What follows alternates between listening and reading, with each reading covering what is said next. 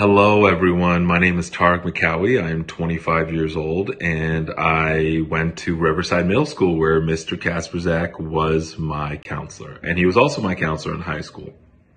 I'm just here today to talk a little bit about my career path, my journey, and some pieces of advice that I wish I would have listened to. They were definitely told to me, but I didn't listen to them appropriately until much later down the line. So, yeah, I'm just going to go ahead and start by saying that I went to Riverside Middle School and I started the ground running. School was super important to me. My parents very much were strict parents.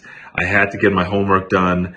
I'm so thankful for that today because they really instilled a hard working ethic and just a lot of respect to the teachers and faculty and counselors who really guided me to the person I am today.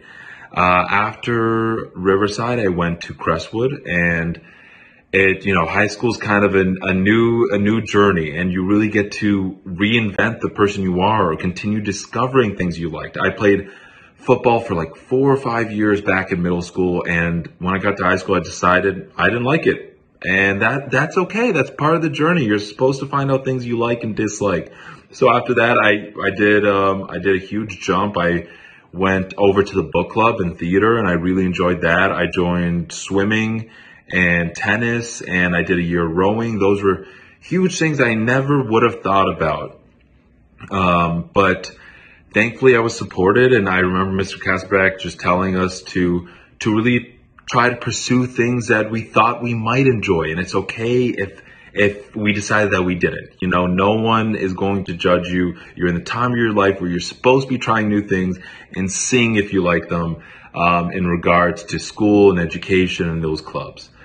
So I did a ton of AP classes and sports and extracurriculars, and I will say by the time I hit senior year, I was pretty burnt out. And I just remember, I was on top of everything all the time until it hit senior year where I just really needed to just relax.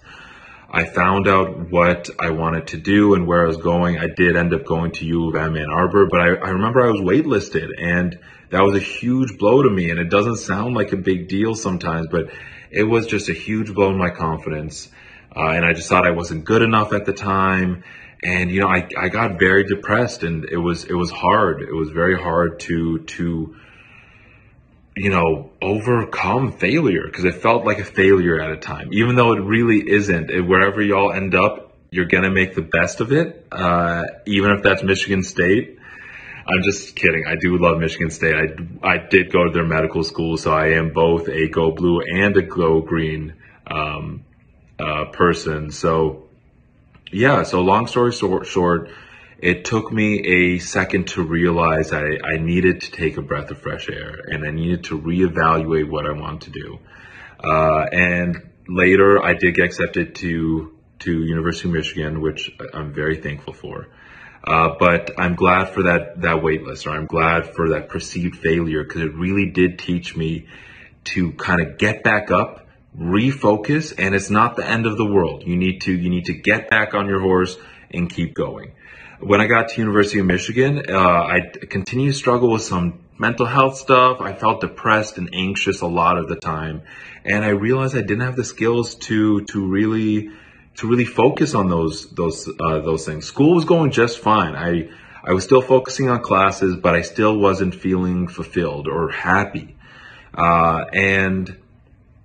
And yeah, I think it started just a huge mental health journey. I started seeing a counselor at the school, and it helped so much just talking out my problems. And then I made it into sort of a career choice for me. I started a nonprofit called Heal Move Shift that really focuses on healing the community, moving the conversation, and shifting the stigma away from mental health topics.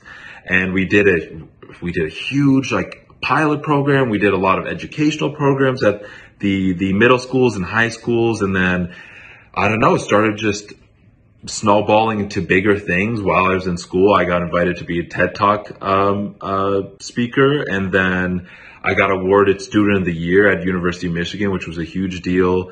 I got awarded an award through the Barger Leadership Institute at the Educational School at University of Michigan. And I just remember I was astonished by something that I felt was so bad in my life. Just sadness and depression was so bad that it could escalate to something so awesome and cool. And I remember that they really invested in my nonprofit. I got $20,000 through the Barger Leadership to continue teaching these programs that are still going today. Multiple, I think it's been 5 years since I've left the organization. It's still moving forward, and we still have people on the grounds, teaching these critical skills that I wish I knew so much earlier. Finally, it was my senior year of college, and I knew I wanted to do medicine, but I just wasn't ready yet. I want to do a little bit more before that. So I applied for a fellowship. It was called the Bonderman Leadership or Bonderman Fellowship, where I got paid another $20,000, but this one specifically was just to go travel the world. And it was very much meant to experience the world outside of westernized outlook. So I wasn't allowed to come back to America at all for the 8 months. I wasn't allowed to visit Europe or Germany or any of that. It all had to be non-westernized outlook. So I went to South America for a lot. I went to Japan and Asia. And I went to North Africa for a bit too. So I did a lot of cool stuff, and I'm so thankful that I didn't just jump into the career that I wanted immediately. I took a second, and that's so important. Is if I can give any kind of advice, just take a second, reevaluate. It's okay if you find that, hey, the career that you thought you were interested in didn't end up being for you. But yeah, I did a year of traveling, and it was all paid. It was awesome. I wrote a blog about each of the cultures that I got to interact with, the places I visited. So yeah, and I kept in contact with a couple of middle school and high school teachers along the way. The people who really took a huge invested interest in my life, and people who taught me things that again, I wish I listened to them so much earlier, but they told me, Tariq, take a second, reevaluate, and then when you're ready, we're here to support you. But till then, you need to take care of yourself, and you need to take care of the things that you want to do before you really invest into this longer career. Afterward, when I came back, I knew, you know what, medicine is what I want to do, not for the reasons I thought, but for the reasons I learned. And that specifically was I want to help the community that I came from. So the people that looked like me, that felt like me, the people who were struggling with mental health stuff. Yeah, and then I applied. I got accepted to Michigan State College of Osteopathic Medicine, so I will be a DO, and I'm so happy. I'm just got my base hospital at Wyandotte Henry Ford. I am unfortunately studying every day. These exams don't go away, but it's okay. It's a tough journey, and we'll make it through. And I know y'all are still in the early tracks of it, but please, please, please take care of yourselves. Focus, focus, focus. Do what you need to do. Get it done. Okay? I know it's easy to blow off a homework assignment. I know it is. It's easy to blow off a class sometimes or an exam, but don't do it. Trust me. These skills that you're learning now are so important, and it's sometimes easy to cheat. It's easy to cheat through stuff, and trust me, you're hurting yourself. And I heard that advice all the time, but I never listened to it. If there was like an online quiz, I was like, well, I have the answers right there. Why don't I just look at them?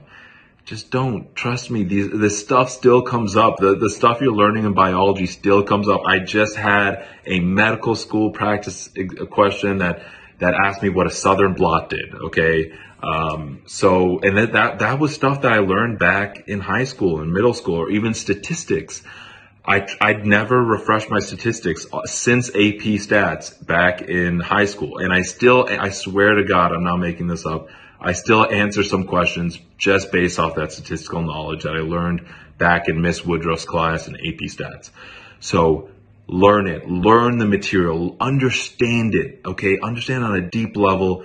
You're gonna forget it. And that's normal. But the second time you look at it or the third time you look at it, it's going to come back a lot faster. And that's the biggest thing I learned in med school. It's not about me regurgitating, cystic fibrosis to you or all these other pathologies. It's about when I look at it, I can understand it a lot faster. Okay. And that's what you're doing right now. Okay. You're not going to remember it all, but you're going to understand it a lot faster. So put in the work now. Take care of yourself. Find out what you like. Find out what you don't like. And above all, be kind. Be kind to yourself. Be kind to your classmates. Be kind to your teachers and your counselors. Everyone puts so much into you, and it takes so long to realize that. I wish I can go back and thank everyone individually, because no one forges their own path. Okay? They're offered advice and guidance. Okay, you will walk the path alone, but you're not forging it alone. Okay, these people are guiding you and investing in you. So respect that, respect their time, and respect yourself. Other than that, go blue, go green. Y'all are gonna crush it. Keep doing you. Have a good one.